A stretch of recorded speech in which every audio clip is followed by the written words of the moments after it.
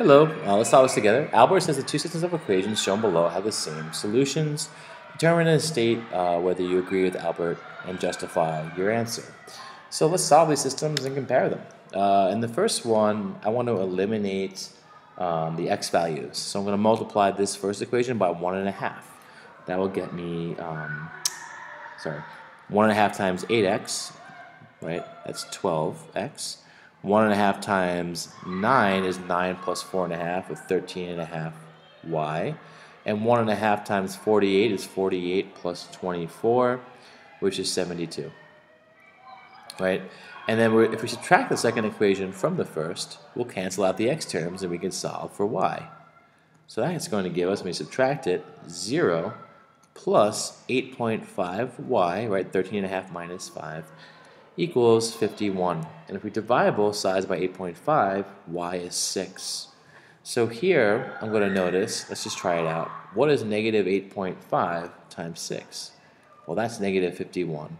So yes, this so far is working. When y is 6, it solves both equations here and also balances this equation in this system.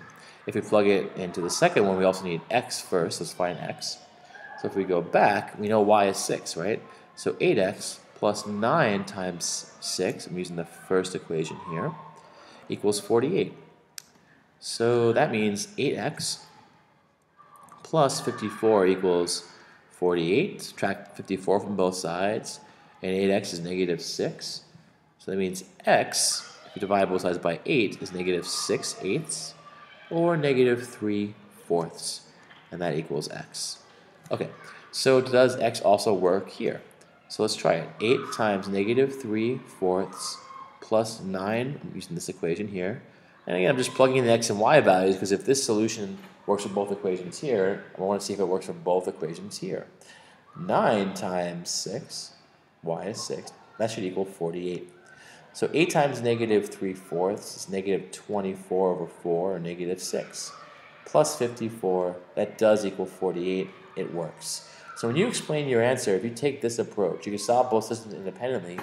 You could say, I solved for x and y in the first system, and plug those values into the second system, and it balanced all of the equations, so I know that both systems have the same solution. All right, thanks.